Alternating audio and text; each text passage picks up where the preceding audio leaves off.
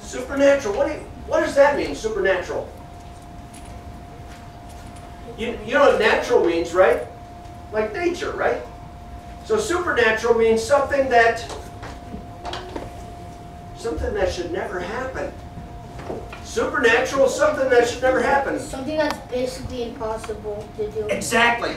Something that's basically impossible. That is what... Okay, Roman. Leave Dominic alone. Leave Dominic alone. He's trying to pay attention to the class. Something that should never, ever happen. Like, for example, a woman, 90 years old, has a baby. Yeah. 90 years old, has a baby. That should never happen. In fact, in her case, it was impossible because something happened that when women get to be a certain age, they can no longer have children. And Sarah had already gone past that age. She was well past that age that she could no longer have children. And yet God blessed her with a baby boy. It was impossible, but it happened. That was a miracle. Yes? Was the baby boy Jesus? No. Nope. His name was Isaac. Isaac was his name. Now, how about another one? A guy was cutting wood with an axe. And the way they did, they didn't really attach the axe head to the wood. You know, you got the wooden handle and you got the metal axe. And as he was chopping wood, the axe head flew off and landed into water and sunk to the bottom. Does metal sink or float? It sinks. Okay, who says sinks? Who says it floats? In this case, it was both. Because when the metal axe head fell into the water, it sunk to the bottom. Too deep for them to get it. And he cried out, the man who had the axe, he cried out, he said, "Oh, Elisha, help me!" Because the axe was borrowed, it wasn't even his. He had borrowed it from somebody. And now he lost the axe head in the water. And Elisha said, "Show me where it fell in." So he showed him where it fell in.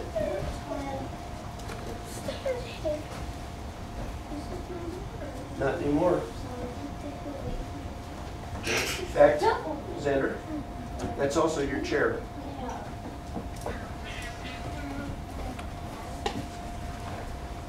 And Elisha said to the man, "Show me where it fell in." And the man showed him. Elisha cut a stick down from a tree and threw it into the water where the axe head fell in, and all of a sudden the axe head floated to the top. That's not supposed to happen. That's impossible. Axe heads don't float. This one did. That was a miracle.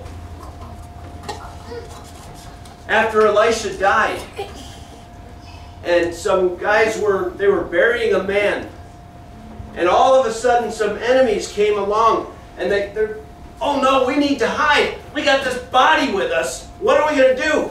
They found the nearest grave, and they just threw the body into the grave. Well, that happened to be Elisha's grave. And when the man's body landed on what was left of Elisha's body, all of a sudden the man came back to life. That is not supposed to happen. That's impossible. That's impossible. Was that real? It is. It actually happened. Way back. It happened about 3,000, a little more than 3,000 years ago. Another miracle is that Jesus came back to life. We'll get there. I'm not up to Jesus quite yet. We're going to get there. Let's talk. But Will's got a good point. Jesus did a lot of miracles, and that's our lesson here, is Jesus' early miracles. Now, those of you who have your Bibles, Mark chapter 1 tells us about it. But I want to tell you, while you're turning there, I want to tell you about something that is recorded in the Bible, but it's not in Mark 1. And it was an early miracle of Jesus. And I'm going to take Xander's water here. Mark 1 verse what? Let me find the verse for you here. Mark chapter 1. Mark is in, well, I have a different. And it's going to be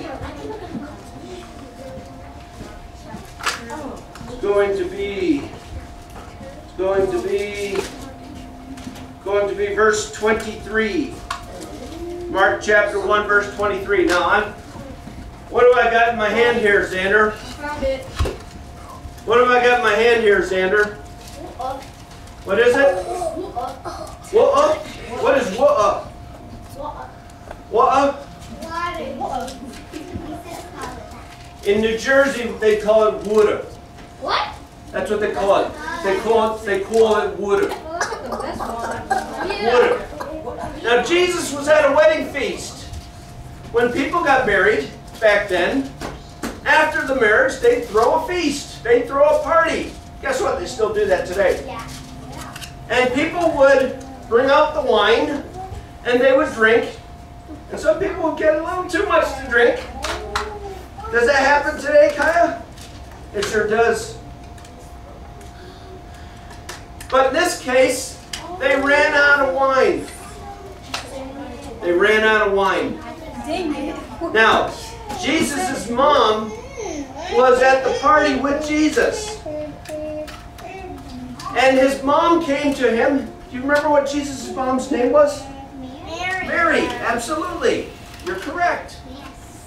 And Mary came to Jesus and said, they don't have any wine. You know what Jesus said? You know what Jesus said? What am I supposed to do about it? He knew what his mother was expecting. In fact, she didn't argue with him either. He said, what am I supposed to do? My time hasn't come yet. She didn't even bother to answer him. She told the men, whatever he tells you to do, you do it. Jesus told him, go get these big pots that they used to draw water with.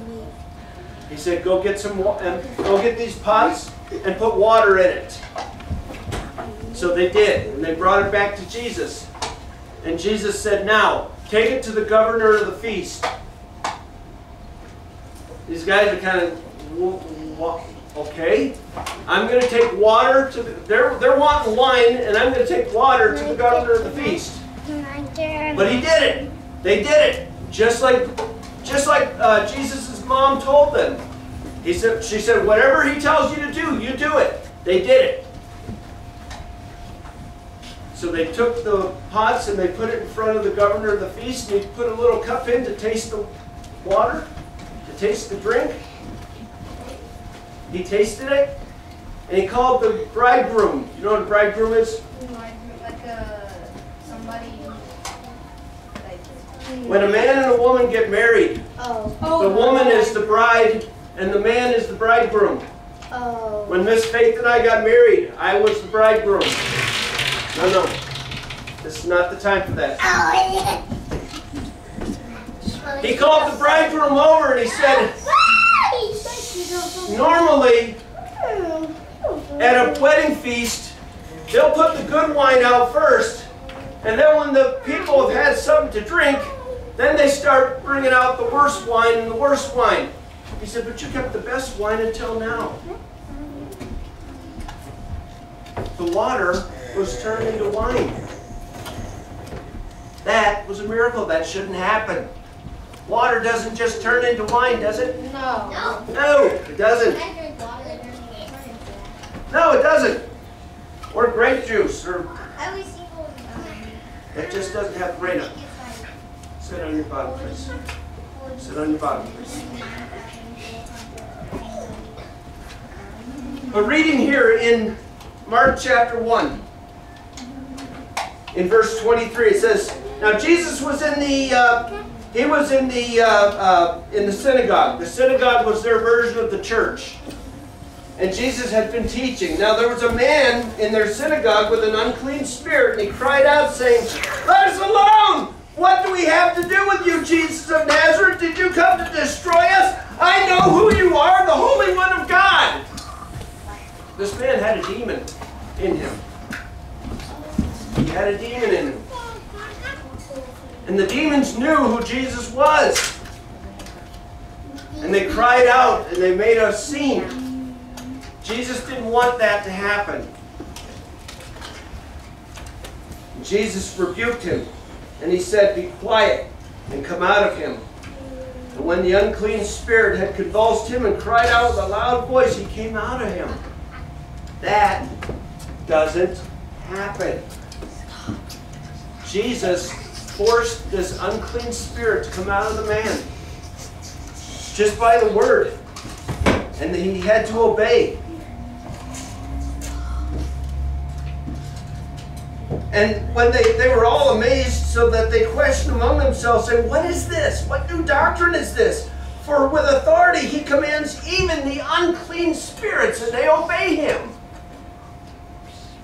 And immediately his fame spread throughout all the region around Galilee.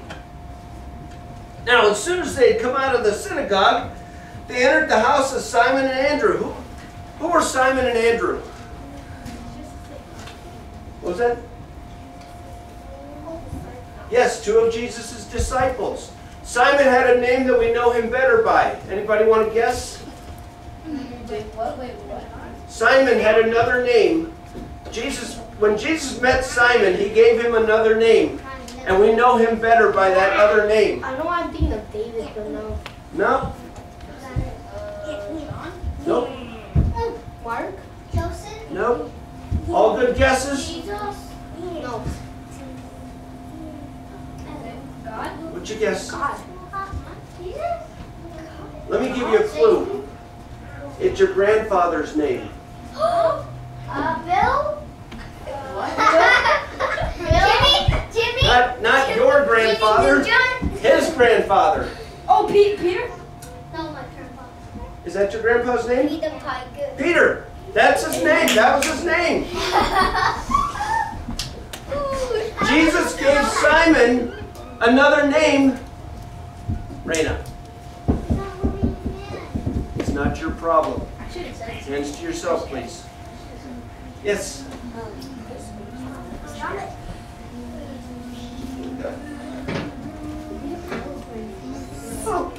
Awesome. Just for the record, now let's go to screws. It's called. That's what it is. I can't see it. Yeah, sometimes it happens. We can put it back in. Go sit down, Oh, yeah, I please. see it. Go sit down, please. I Go see sit it. down. Go sit down, please. So, So Jesus gave him another name named Peter. Peter and Andrew were brothers. And Jesus entered into their house.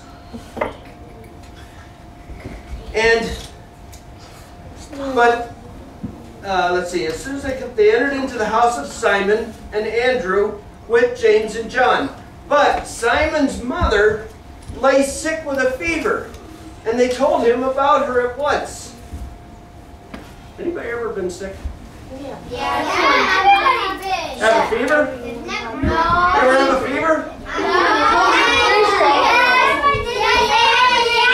Can I tell you the fevers are awesome? No. Yes, they are. Can I tell you that that's a lie? Yeah, Because fevers are anything but awesome. No, it's a lie. That's a lie.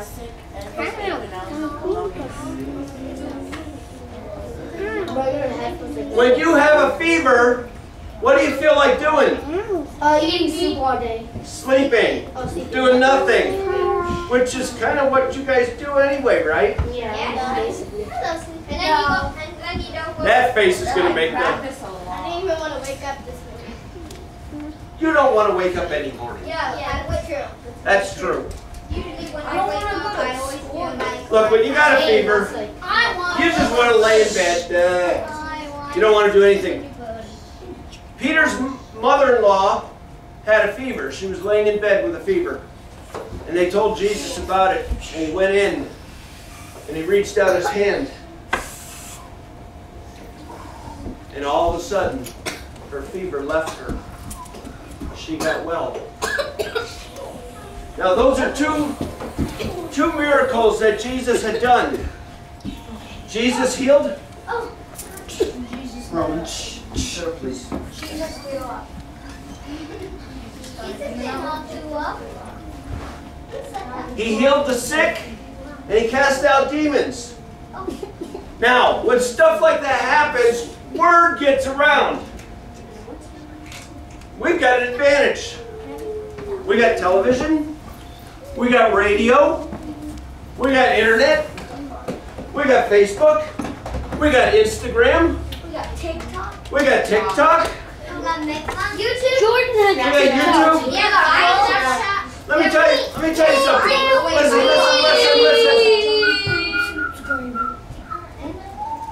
Right now, Miss Faith is recording what's going on here. We're making a YouTube video. Yes, you guys, we are making a YouTube video. Guess what? You guys have been on YouTube. Every day. Almost every class, you guys have been on YouTube. Oh, wow. Jordan. So, what happens? Listen up. What happens is that somebody clear across the nation, maybe on the other side of the world, if they have permission, they can open it up and they can watch our class. That is pretty cool. They didn't have that in Jesus' day. You know what they had, Eric? White church kids. Guess what, Eric? Guess what they had back then? Just ears and nose. Huh? Not even that, because that was rare. If you had a scroll, you were very lucky. You just only had feet to walk. This is what they had. This is what they had. Guess what? Just like today. Just like today. Blah, blah, blah, blah, blah, blah, blah. Hey, did you hear? So news went out. What Jesus had done. News went out. People were getting healed. Demons were being cast out of people. And the news went out. The word got around the town. And all of a sudden, people from the town started coming to Simon Peter's house. They all wanted Jesus to come heal me. Heal me, please. Heal me. Heal me of my sickness.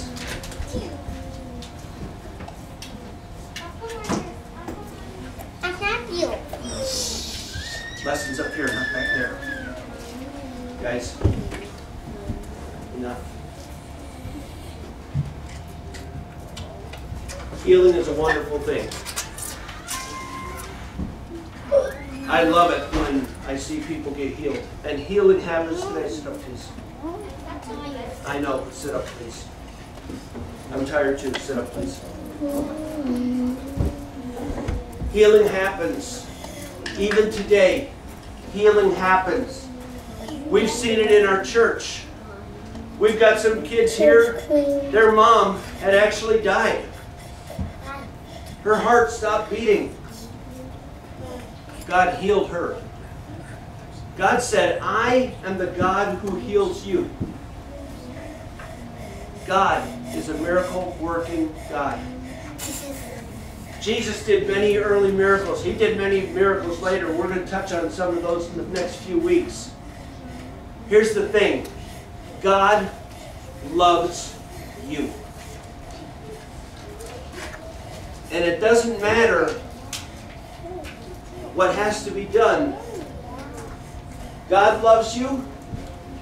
And if it takes a miracle, God will do a miracle for you. All you have to do is ask and believe. Ask and believe. That's it. What do you have to do? Ask and believe. Ask and believe. Ask and believe. Ask and believe. Ask and believe. That's right. And God will do a miracle for you. Yeah. Yes, He will. Rena?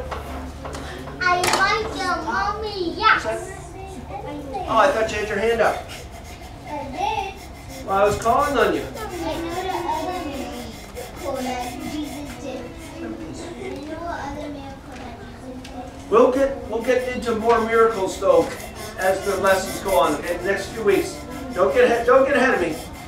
Don't get ahead of me. If God needs to do a miracle for you, He will. Because the laws of the universe don't apply to God.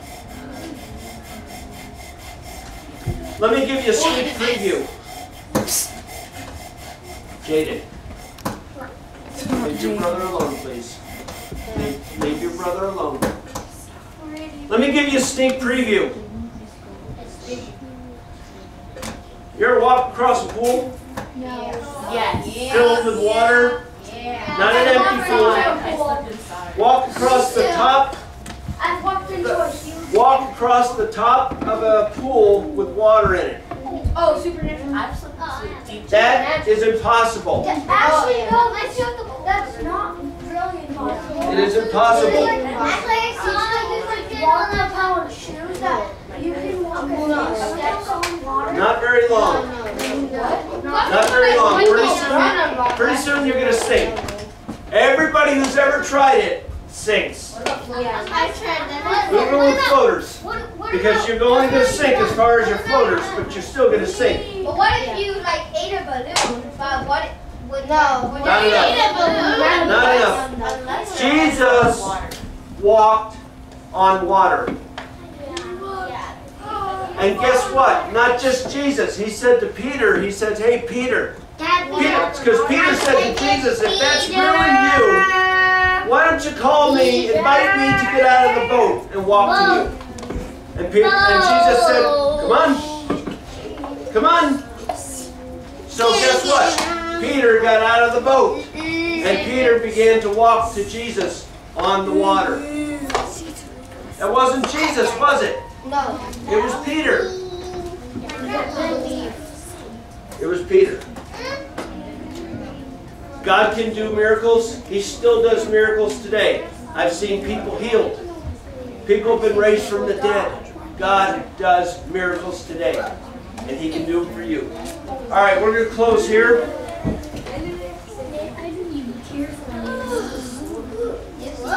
Let me ask you a question. While Miss Faith is getting ready, let me ask you a question.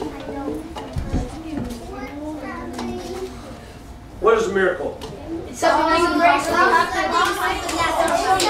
Something that great really happens? Come on, I think I hear more. I think I hear more. Supernatural, which means what? It's impossible. God does the impossible. God does the impossible.